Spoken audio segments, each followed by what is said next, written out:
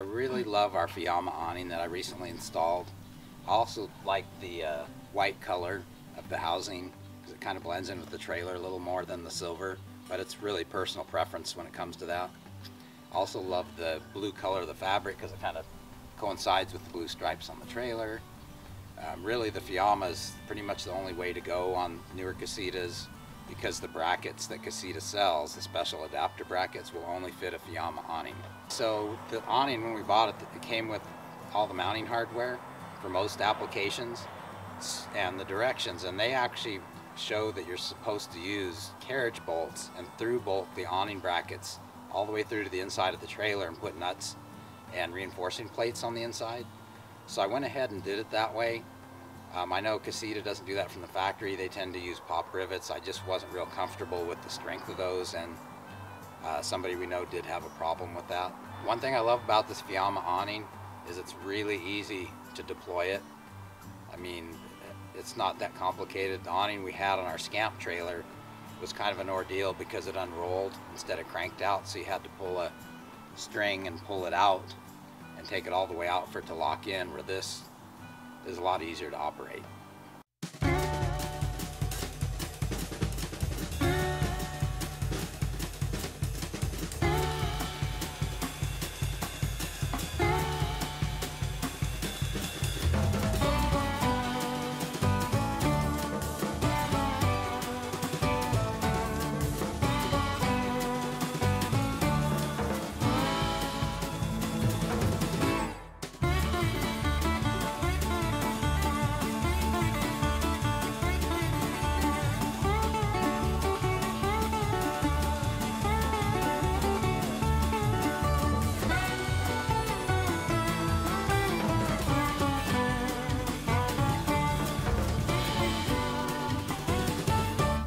We love our lagoon table.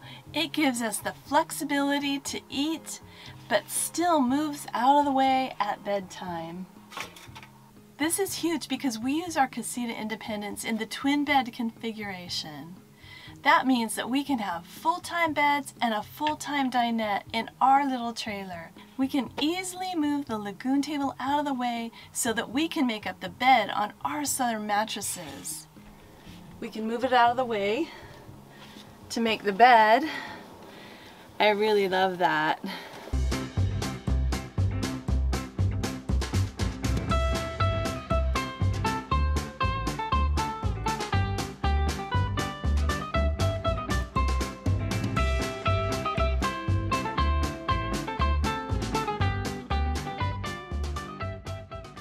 One of the first things we did when we purchased our Casita trailer used was to replace the tires. So we replaced the original Goodyear Marathon tires that came factory installed on our trailer, basically due to the ongoing problems many people have had with them, and I didn't want to risk it damaging the trailer or injuring somebody. So we replaced them with the Goodyear Endurance, which so far has had an excellent track record. So I did replace the two that were on the trailer. So recently I decided I should go ahead and take a look at the spare, and we kept the best Goodyear Marathon original tire as the spare. Well, lo and behold, when I took the spare tire cover off, the tire had started separating just while it was sitting on the back of the trailer. So it has a big bulge right here. So I went and bought another Goodyear Endurance, so we have three now. So the original equipment Goodyear Marathon tires were actually manufactured in China, and Goodyear's had a lot of trouble with those, so they came out with the Endurance tire, which is made in the United States, which is a far superior tire. And the place where we purchased the tires, they still sell Marathons, but the Endurance is only about $40 more a tire, I believe, so it's well worth upgrading the tires. Because if you don't, and the tire comes apart suddenly without any forewarning, not only is the tire and the wheel probably going to get damaged, it's also going to damage the wheel well of your trailer, and that's assuming you can get to the side of the road without having some kind of a collision. So one of the problems with the tires on your trailer is that it's much more difficult to notice while you're driving if there's a problem with the tire till it's too late. This, for example, if this tire with the bulge was on your car and you were driving it, it would be highly noticeable. You'd get some vibration and a little bit of wobble going down straight down the road, where when it's on your trailer, it's not that noticeable when you're pulling it behind the car. So that's why it's really important to keep up on your trailer tires and try and get the best you can. We really love our Goodyear Endurance tires. We've had absolutely no problems with them. They also seem to hold air longer.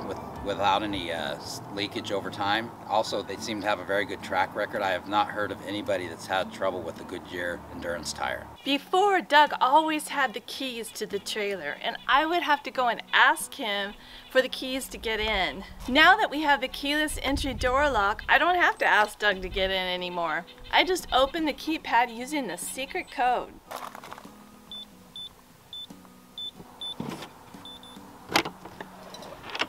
Well, I really love our keypad door lock that I installed. What I like about it is that if we don't have to have our keys all the time to get in and out, or if somebody, Kristen, shows up at the trailer for an emergency bathroom break and I'm not there to unlock it, she can unlock it herself without a key. A couple things I don't like about it. One, it didn't fit our trailer door opening exactly, so I had to make a plate to fill in the gap. The other thing I found out is when you change the batteries, it doesn't hold your stored code, so you have to start over and re-enter your code every time you change batteries. So it doesn't fit on all Casitas, because for a few years Casita used a different door lock system that had a rectangular opening and a bigger lock assembly. So it fits on some of the ones older than ours and some newer than ours, but not this year range of 2013. I really love our Stromberg Carlson tray. I do like it better since I cut the legs down, so it's at more of a manageable height. I can still get the propane canisters in and out and turn the valves on and off. Also, we added our Honda generator and a homemade lock system since we couldn't get one online anywhere. Also, I added this Rotopax 1.75 gallon gas can, so we have gas for the generator, and there's also a lock on the backside so somebody can't readily steal it. The other thing about this, I noticed this tray, the many miles we've put on the trailer, this tray is still sturdy as the day I put it on. Hasn't worked loose or distorted or anything. It's really robust. One of the things that I don't like about it is that the black powder coat is really fading bad. I mean, it's actually like a flat color now compared to the rest of the black on the trailer that's been there since 2013. So since we've only had it on about a year, I was surprised how bad it's faded. One thing that we really love are our Southern mattresses. They are so comfortable. They come with a soft side and a hard side. We initially tried them out on the hard side, and I found that it was just too hard for me. It wasn't comfortable. I'm a side sleeper, so it was really uncomfortable on my neck.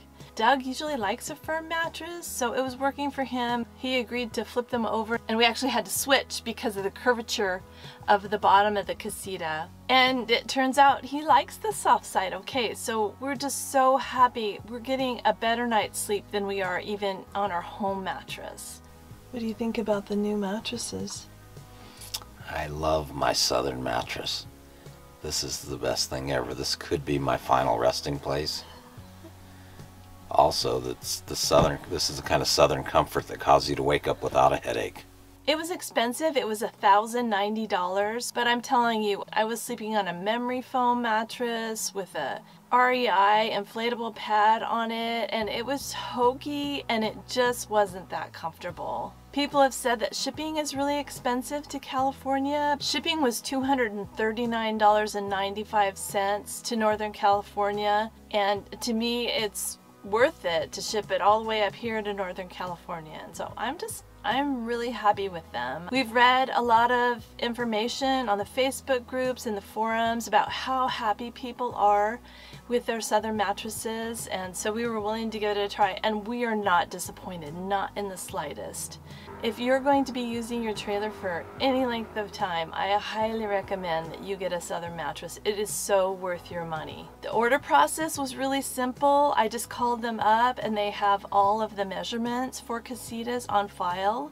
So you don't have to measure your Casita, you don't have to do anything like that. We had to tell them that we wanted the twin bed configuration, and we definitely wanted the twins so that we could have this as a dinette also, and also be able to sleep at night, and we just move our lagoon table out of the way. I am not disappointed, and I don't think that you will be disappointed either, and Southern Mattress didn't pay me to say that. Our Casita trailer, since we bought it used, it came with the standard 15-gallon water tank, which was really not quite enough for some of our trips. So I Swapped it out for the 25 gallon, and it's been a lot better having that extra water capacity.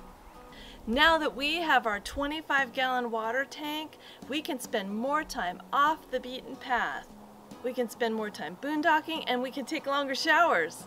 I love that. So we put on the solar system on the roof.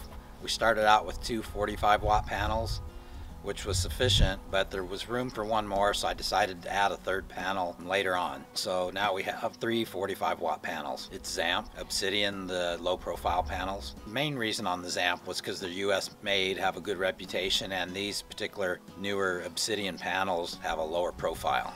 Are you tired of yelling at your spouse, backing in the wrong direction, and running things over?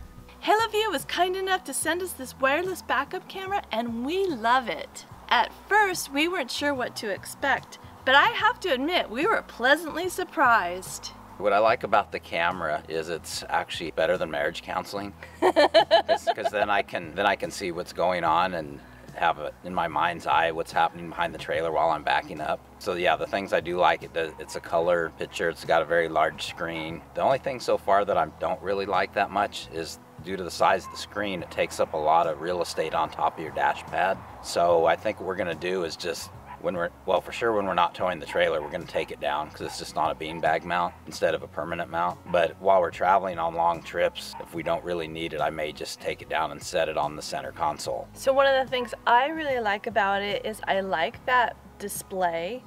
It's really a beautiful colored large display, and the other thing that I like about it is it has sound. So I wasn't really expecting it to have sound, so I'm pretty excited about that. I think it's going to make our communication a lot better, at least in regards to the trailer. Yes. And the price tag is cheap compared to marriage counseling. Well, we do like the way I set it up without a permanent mount in the tow vehicle. We can actually just set it on the dash and plug it in the lighter in a different vehicle if we should decide to tow with a different vehicle, or somebody else is going to tow it for us. Now that beanbag mount was a separate accessory, but to me it's really worth it to not have that big display on the dashboard all the time. There's also a separate mount that you can get that you can mount it to your rear view mirror, but again, that takes up a lot of space and you have to take it on and off, and the beanbag is really easy to remove it off the dash. Since you're not going at high speeds, it's really secure on the dash with that beanbag mount. But if you were going at high speeds, you'd be able to see the law enforcement vehicle behind you when the lights came on, so they wouldn't have to pull up next to you to let you know they're pulling you over. You could see when they're directly behind you. I mean, you could potentially use it as a security camera inside the trailer if you had some alternate power source for the camera itself. You could put the monitor inside, plug it into the lighter, and you could see behind the trailer. You just have to run a power source besides the license plate light to run it. Recently I decided to install some alloy trailer wheels on here, kind of to dress it up. It's more cosmetic than anything, but the advantage is also they're not going to rust. Yeah, I really love the look of these wheels, and I think it makes the trailer look sporty. I've sent a couple pictures to my friends, and they really love the look of it. Kristen, not so much. She's not that much into wheels, but she's okay with them. Our Casita came with the high lift axle already installed, but we decided to also add the bolt-on shock absorber kit. Made a big difference. Trailer doesn't bounce as much. I feel a little bit better if we go on bumpy roads so that the cabinets aren't going to be flying open and not beating up the trailer as much. Sick of your old nasty carpet? Good riddance to old carpet. Oh my gosh, it stinks. We replaced our nasty carpet with laminate flooring and we love it. I added a HEPA valve to the shower. We had a couple of bad experiences where when the gray water tank was full and start traveling in stop and go traffic, next thing you know there's gray water backed up in the shower. It makes the whole trailer stink, plus makes an ugly mess in the shower. So I did put the HEPA valve on there, and that keeps the gray water in place while you're traveling. One of the reasons we replaced the thermostat was because the one that came with the trailer was highly inaccurate. It was kind of hit or miss on the temperature. It's had some number graduations. I think it was like 50 degrees and 70, and trying to get something in between was just very imprecise.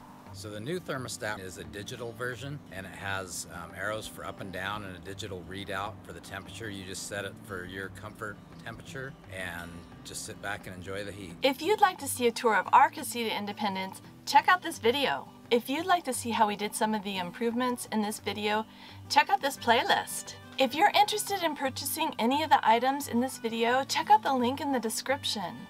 Any purchase that you make helps offset the costs of this video while not costing you an extra penny.